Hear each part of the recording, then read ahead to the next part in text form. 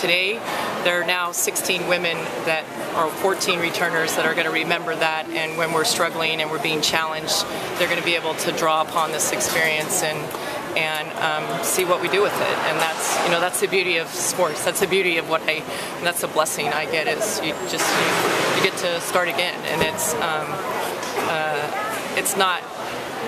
it's weird because I'm disappointed, but I'm also like as proud of this group as I've been.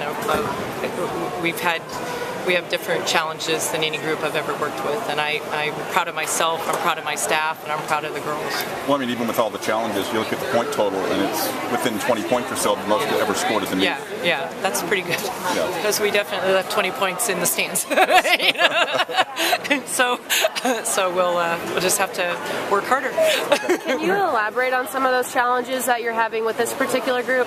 Because you say they change with group to group. What are some? I think the great thing about college athletics is, college is a time where whether you're a world-class athlete or just a student, you're growing, you're learning, you're figuring out who you want to be. You're on your own for the first time, and I don't think a lot of times when we read articles or about hitting a taper and there's a lot more to what all of these women and men, whether it be swimming or whatever, are doing. And that's the beauty of the sports, is it's learning skills about themselves that I think are going to translate into the next 30, 40, 50 years. And that's why Teri McKeever became a coach. I like the trophy as much as the next person, but that's what I want to do. And I feel very proud of the way I've addressed that every day this year. So I have to model that's okay. You're not always going to win, the other thing I said to the girls is, to be in the top 3 6 years in a row,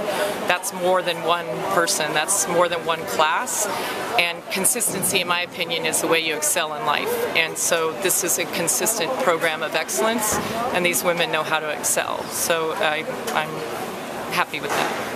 I was just talking with Elizabeth, and she mentioned that she wasn't quite fully here this weekend, but she's okay with that because the goal's more this summer and moving forward, looking ahead. Do you think that was the case for a few of your I sure as heck team? hope not, and I would challenge Elizabeth that's not the goal. This last 3 weekends wasn't the goal looking ahead. The goal was this part right here, and everyone's entitled to their own perspective, but I don't think you have to sacrifice one for the other. I think the goal is to be present and be competitive every time that's required, and I love Elizabeth to death, and I think she gave it her best shot, and those are her growth challenges, but Big question that a lot of people want to know is how the transition's been with Missy after her freshman year. How has that changed the dynamics of the team with not only Missy, but having a very strong incoming freshman class, Selena Lee and many others that were top 8